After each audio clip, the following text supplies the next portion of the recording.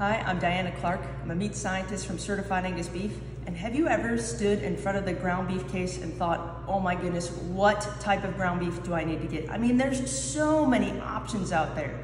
Well, from my opinion, if you're gonna be doing something like a smash burger or something that's gonna cook in some of that fat and you wanna retain it, I would go for the 75-25.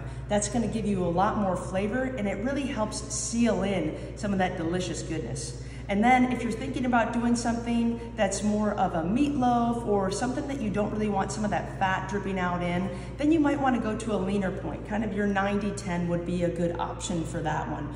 But honestly, 80-20 is always that sweet spot right in the middle. You can choose to go in any direction that you want. Just always look for that logo to know that you're going to have that great flavor.